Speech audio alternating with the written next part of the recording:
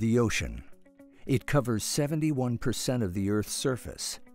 Nearly half of the Earth's species depend on it to support life.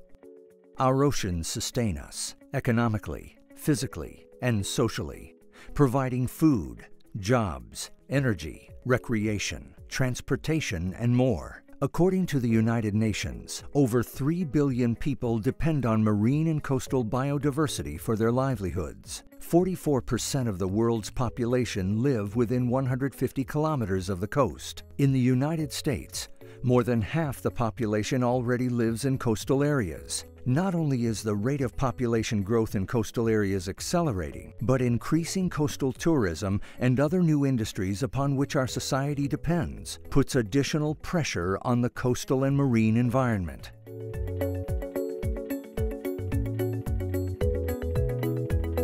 How can the United States and countries around the globe better understand the ocean and how to protect the ecology of the ocean, while at the same time preparing for the effects of global climate change?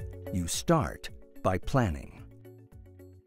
The coastal land area is the primary habitat of our species, of people, so that along the little ribbon of land, along the oceans, on 5% of the inhabited land space, half of the world's people live. So what's happening to the coast, including the wet part of it, is hugely important. So looking at the ocean and saying, okay, we've got a lot of things going on, a lot of people that want to use the ocean, how do we make it so that that use is sustainable into the future? And we're finding that a lot of that has to include conservation at its core. A lot of Canada's marine planning is focused on conservation and protection. We understand very much that in order to have a vibrant marine economy, you have to have it built on a sound ecological framework. So marine planning is just that, all about planning for the future and making sure you have compatible uses and getting it right, making it certain, making it financially more attractive to industry, while at the same time safeguarding our important environmental ecosystems. You have to access all forms of knowledge, not just science knowledge about ecosystems dominating the issues for decision makers. They want to know about people and about how people use these environments and what's the future of human uses of coastal areas and ocean areas. And that means very sophisticated, sensitive, participatory processes with the communities that use the ocean.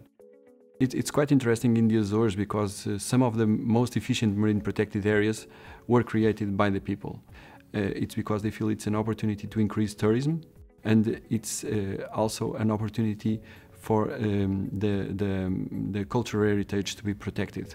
Tourists come to Hawaii to see the ocean, to play in the ocean. We also depend on our ocean for fish. Without good planning, the ocean will not be like how I experienced it growing up. And in fact, it's not how my parents experienced it growing up. Within the last generations, the ocean has changed a lot.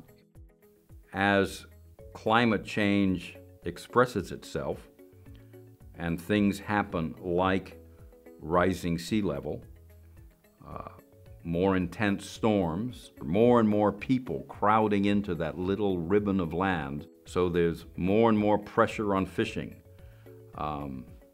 looking for oil and fossil fuels. All of these issues are getting more intense. Ocean acidification, for example, as a result of our changing climate. That's probably one of the largest concerns I have. It's affecting corals, it's affecting fish, it's affecting marine mammals, and it's something that we won't be able to really turn the clock back on. So you don't just plan for the state of the ocean today, you take into account the fact that the ocean's going to change for its own reasons, and activities have to be sustainable in the face of all that natural variability. One of our policies is to take a precautionary approach. And we have experience with oil spills and other navigational mishaps that tell us this is the way to go. And we're going to, of course, make sure that when those things happen, we're able to deal with it in a responsible way and protect our environment, protect the other users. For us in the Azores, the precautionary approach is quite important because we know that without the environment we wouldn't survive. The citizens in the Azores, they demand from their government to have always a precautionary approach towards the environment. That doesn't mean that the environment is not used, but it has to be used in a sustainable way, and whenever there is a doubt, the environment wins. We've spent a lot of time identifying those ecological and biological values that essentially support our ocean's economy. We've also spent a lot of time identifying ecologically significant species and critical habitats. If an activity like offshore oil and gas or transportation or marine renewables wants to set up shop within a certain location, here is the ecological information that they need to take into account to try to do so in a sustainable fashion. Managing uses on the coastal and ocean areas has become more important as the population has grown. Right now the population in Hawaii is about 1.3 million and growing. So managing those resources are very important so that we can have a sustainable use of those resources, preserve it for our future generations. The need for policies and for looking at the whole and not just saying let's manage fish or let's just worry about the pollution or let's just think about wind farms. To put all those pieces together and come up with a coherent policy is really critical.